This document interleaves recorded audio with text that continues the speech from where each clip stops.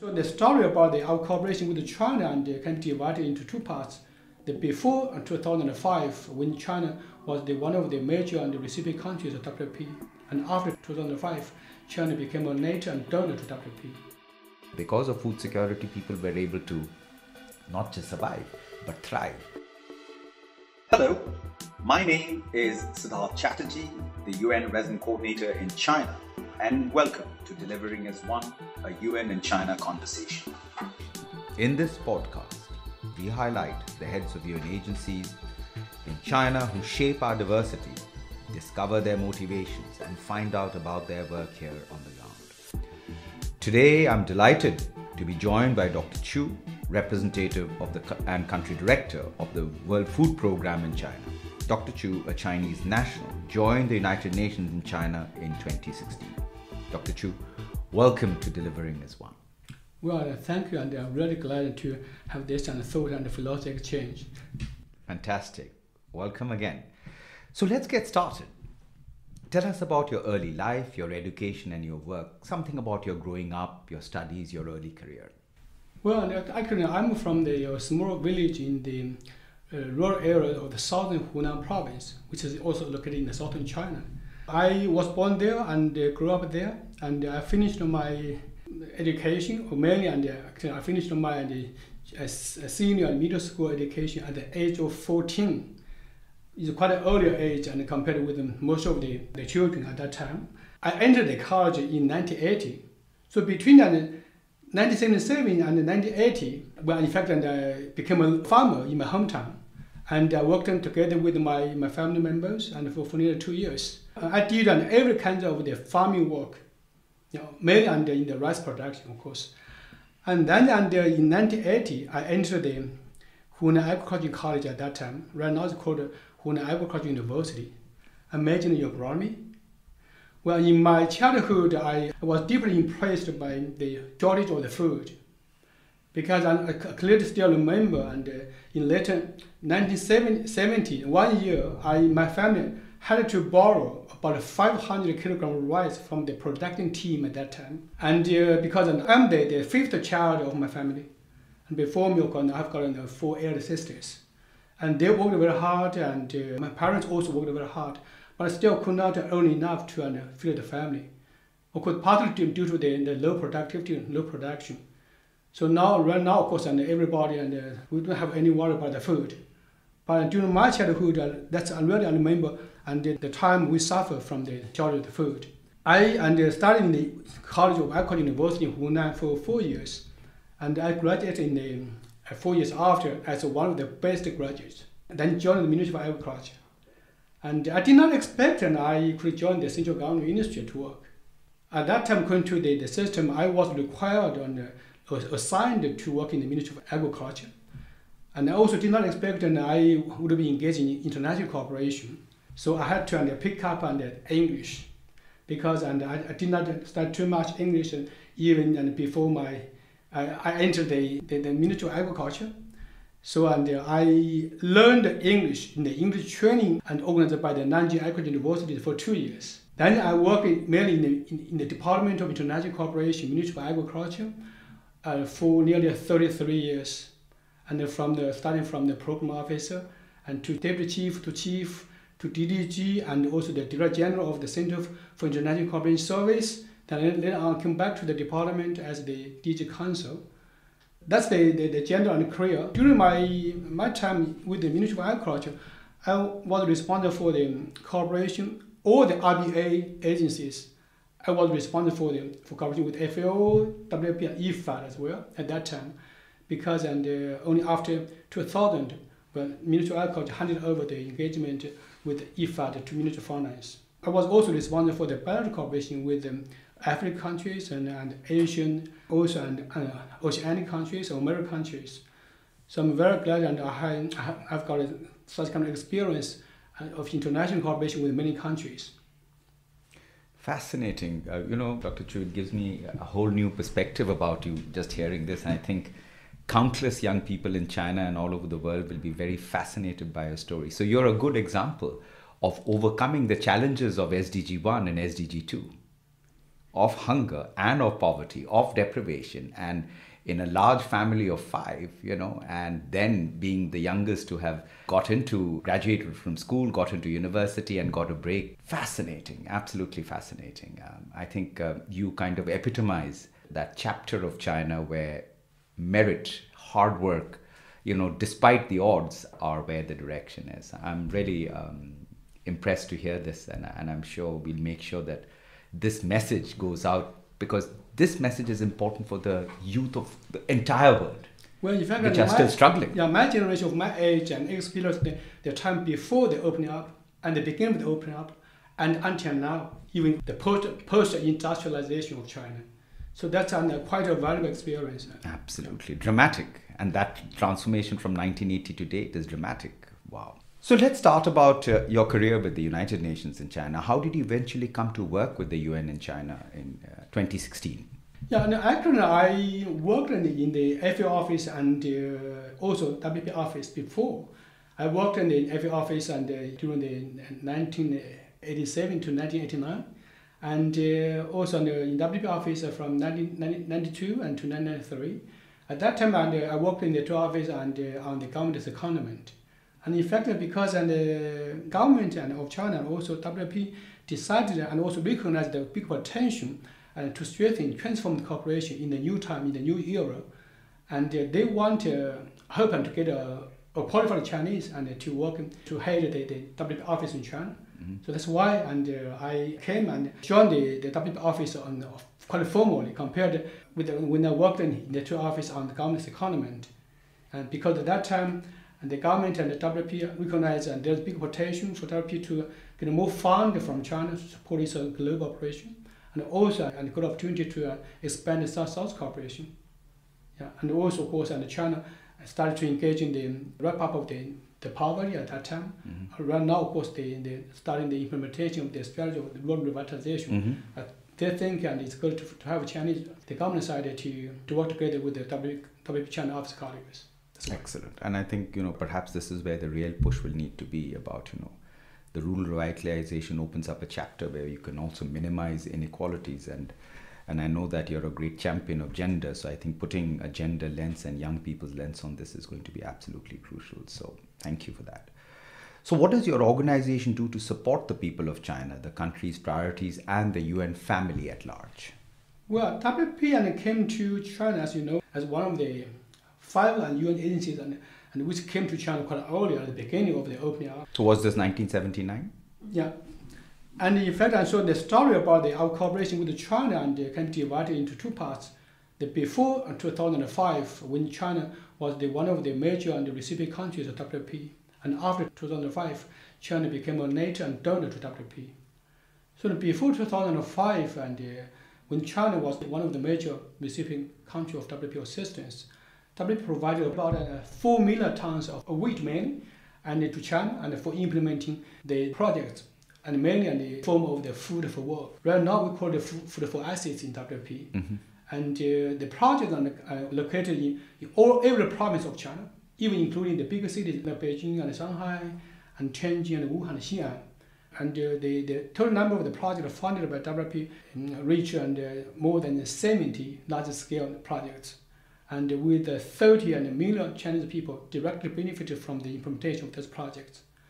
And many of the projects are still very much sustainable for more than 30 years. I remember, we used to receive the visitors from outside and sent by WP to come to China to have a look at those projects. So the projects are really won the good reputation for WP. And of course, after 2005, and particularly after the transformation of the WP China office, right now we cooperate with China and mainly in the 4 major areas. Number 1, WP China office acts as a center for excellence for rural transformation. WP we have 3 centers of excellence. One is in Brasilia, and China Center of Excellence, the second one. And in 2019, we had a third one in Cote d'Ivoire. Yeah. So now WP China office acts also as Center of Excellence to promote South-South cooperation. And for this, we're many ways we lacked and had UN to support us. And for this, we working in 4 main areas, thematic areas. Number one is the smallholder value chain capacity development. Number two is the post-harvest loss management and the food system. Number three, and the risk reduction and climate change adaptation. Number four thematic areas is the innovative and rural revitalization and poverty reduction.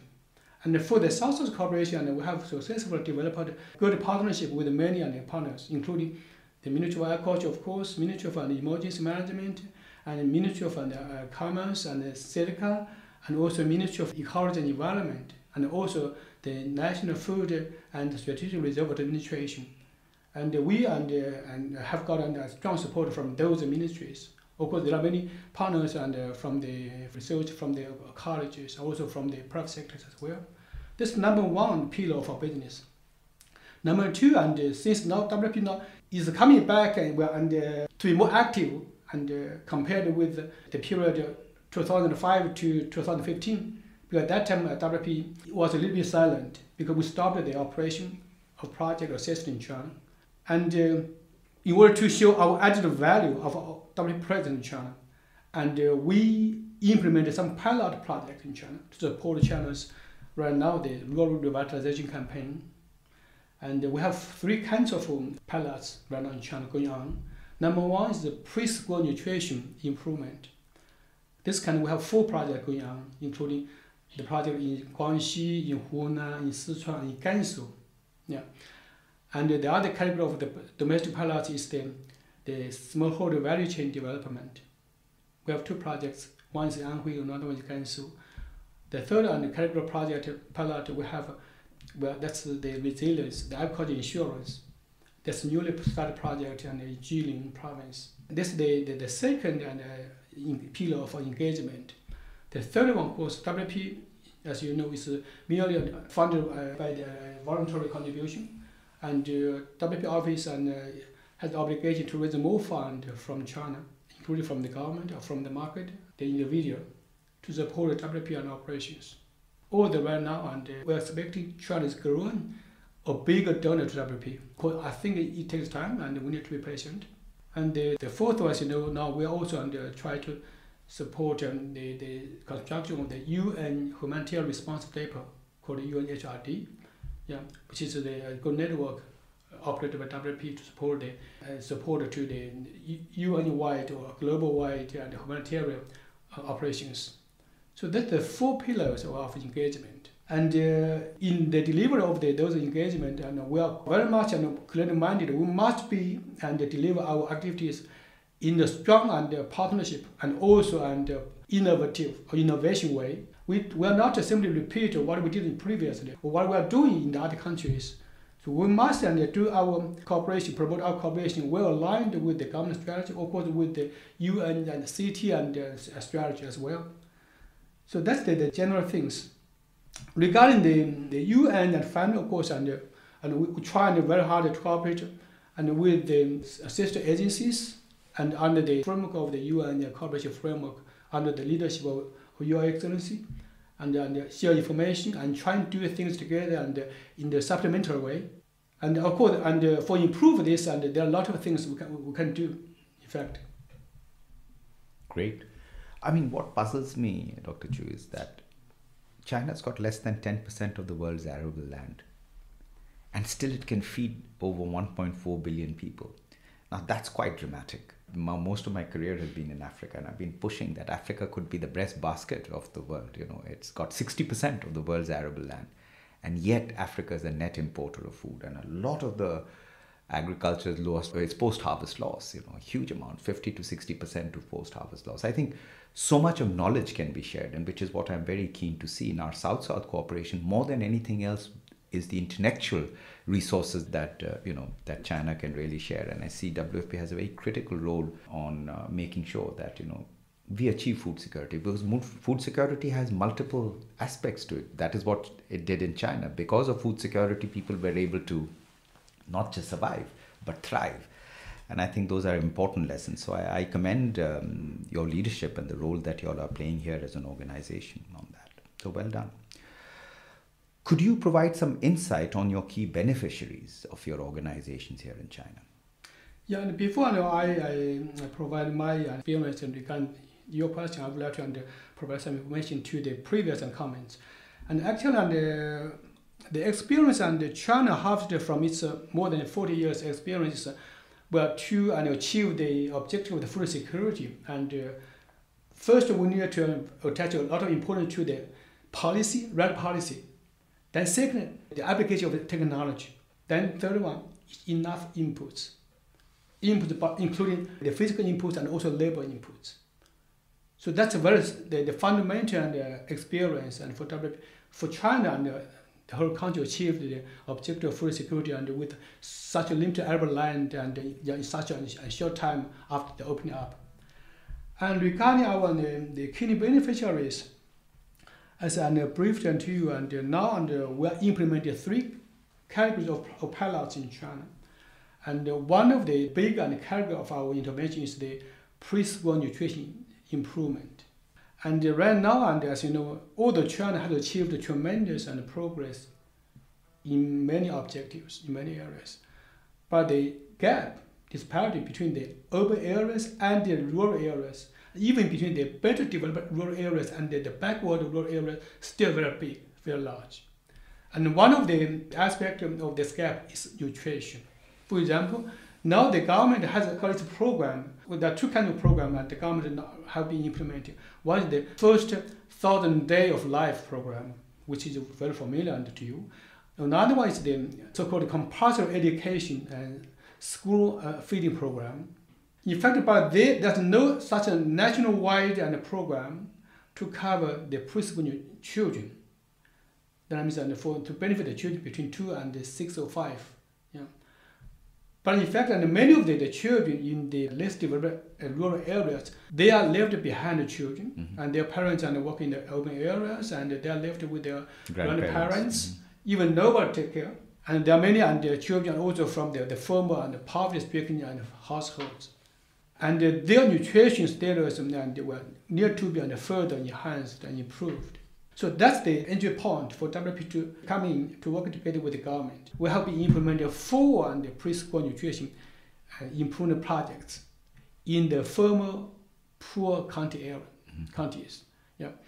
And right now, the 4 projects are benefiting about more than 7,000 kids in the rural kindergartens. We improve their kitchen and their dining facilities conditions, and we provide nutrition breakfast and lunch. Also, we are providing the training on nutrition and to the caregivers, to the parents, to the workers in the kindergarten. And we also are working together with some of the smallholders who have the interest to provide fresh material to the kindergarten for cooking. I think this innovation is very meaningful, and this is one of the orientation, the future things we need to continue. Great. And I think globally, and I've seen this in India, in Africa, many parts of the world, is the challenge of micronutrient deficiency, that first 1,000 days of life or the first 5 years of life, where you see the lack of access to, simple things like iron and folates and, iodine and zinc, and what it does to the child's brain development, because, that's so crucial. So, I just think that one of what I've experienced through my career, in whether it was in South Sudan or in Darfur or in Somalia, was this recurring challenge of micronutrient deficiencies in the first 1,000 days of life. And I think globally, I think if WFP together with China and a few other member states could really tackle this problem, we would be able to overcome a lot of these challenges, because a lot of these children grow up because they've got the immunization, etc., but they are unemployable because of the cognitive deficiencies that they have. And it's a major challenge, and I've seen this firsthand. So, it's so important that you're doing I think health data is very important for those kids and for their proper release of their potential and future career and achievements. Absolutely. It's very important. Absolutely. Otherwise, difficult. And people don't realize that how much micronutrients make. You may be food surplus, but if you're micronutrient deficit, you may have all the rice and all the maize, but if you don't have those basic micronutrients, and the challenge I've seen, Dr. Chu, is that we tend to look at the micronutrient challenge or the issue of malnutrition from the time of birth to me, it should be from the point of conception. That means you have to address the nutritional deficiency with a mother when she conceived. Most of the times, the mothers themselves are malnourished. They are, they have a deficiency in iron, they are anemic. So already they are having children who are going to be inside the womb itself. The big challenge I've seen in Africa and parts of India too is also they're very young when they get married. And repeated pregnancies leads to stunting and wasting within the womb. Right. So by the time the child has arrived because of repeated pregnancies. So I think, we've got our work cut out. If we want to kind of really see, children develop, we'll have to look at the whole perspective from a gender lens and look at the whole, right. From right. the point of conception on. Yeah, newly launched the project of such kind, we are putting much more attention to the women empowerment or the parents empowerment. Yeah. And in fact, as a WP, and focus on the zero hunger and also nutrition improvement. So I think in China, in the future, the macronutrient deficiency is one of the areas we need to look at, take care of. In fact, we have another value chain development project in Gansu, which also provides strong support to the nutrition innovation of WP in China. Excellent. Because the project in Gansu, one of the projects is the zinc-rich potato pilot project. Yeah, and I think this is the first kind of such kind in China. I think believe in the world, and we try to screen the rich, the zinc-rich varieties, and together with the application of the zinc fertilizer, then to increase the content of the zinc in the potato, and for better price of selling the potato, and also for the better nutrition consumption. That's another good example anyway. Fantastic, great. All right, so can you identify some of the remaining development challenges faced by China in the coming years, and how your organization as part of the UN family here in China will assist China in achieving all the SDGs? Well, as you know, and after 2020, China has started the implementation of the rural revitalization strategy. The 14th five-year plan also. In that. Yeah, and it has quite a wide scope of the objectives, too many things we can work together with the government. But what we are going to do, and in China, we need to align well with the rural revitalization strategy of China, but also need to stick to the strategy of WP. WP at the end of last year developed a new strategy plan, and we need to align our engagement in China with that new strategy. And I think in the future, we need to strengthen our position in China from the lens of the nutrition improvement and also smallholder and resilience capacity. Macronutrition is one of the things. China and many places are very much natural disaster prone areas, and the smallholders are in many places they are very weak in the capacity to deal with the disasters. So that's another way and another area we need to step in. But anyhow, and the way and where we can go and what we can do together with the government, and to a large extent, this is another aspect, is also determined in consultation with our donors. Yeah, because we cannot decide freely what we can do, and we need to consult with our donors. To some extent, they decide, they tell us, and you can go there and you can do this. Yeah. Anyway, we are not regarding WP as a provider of assistance to China. We think the WP in China right now, in the new time, in a new area, is the provider of platform. We do things together with the partners, with the technical partners, with the funding partners. Yeah. Unlike in the past, and we provide a large scale and food for work and certain projects.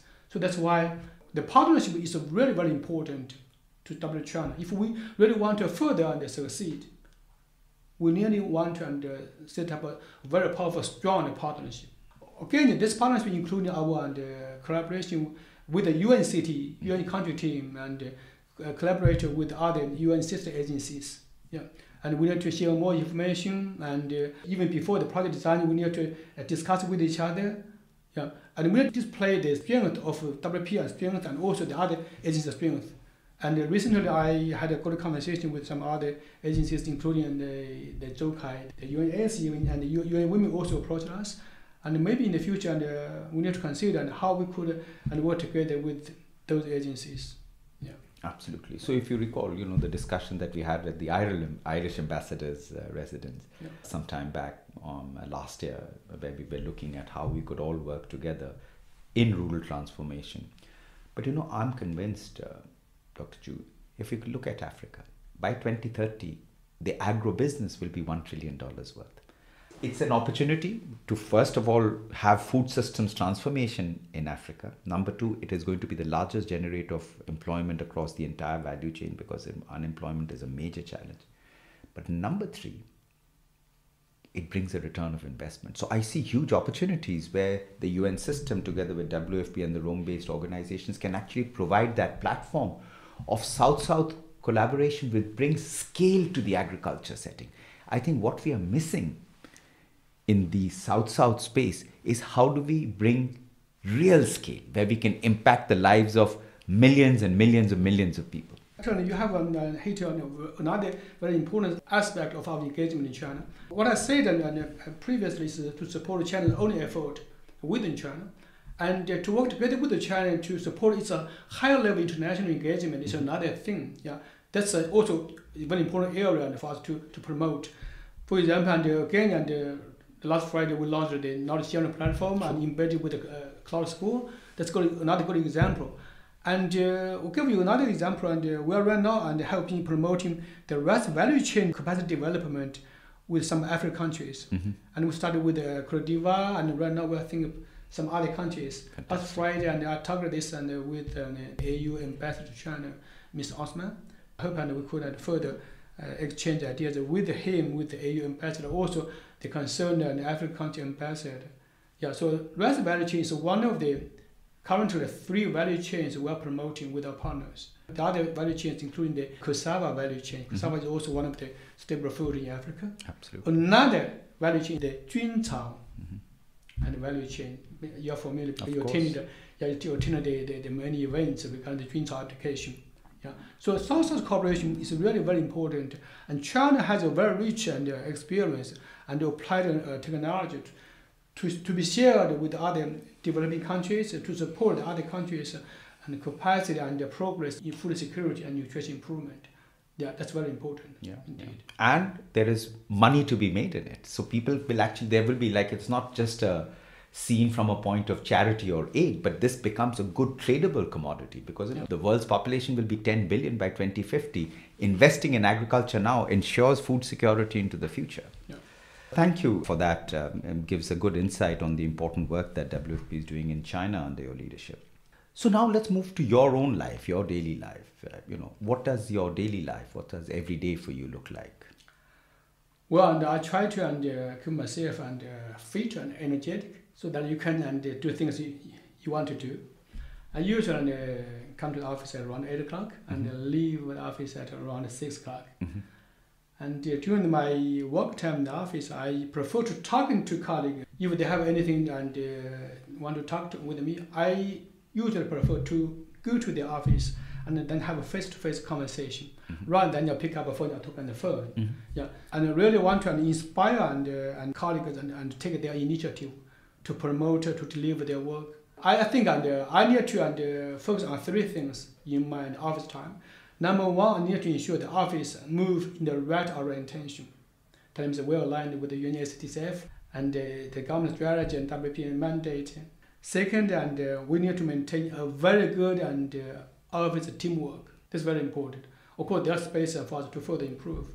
Third one, I need to undertake the responsibility for creating and maintain a good external environment. So I need to maintain our personal linkage contact with the various partners. Yeah, that's my responsibility. And why I want to do this is because I see, and it's really meaningful in the role of myself right now. I try my best to make it more meaningful and to try to bring more added value to the role of my current post. For example, now in China, we really want to work in better and better, innovative way to support China's own domestic efforts. But also, we want to work together with China partners, government partners, and also non-government partners to support the other developing countries by sharing China's experience.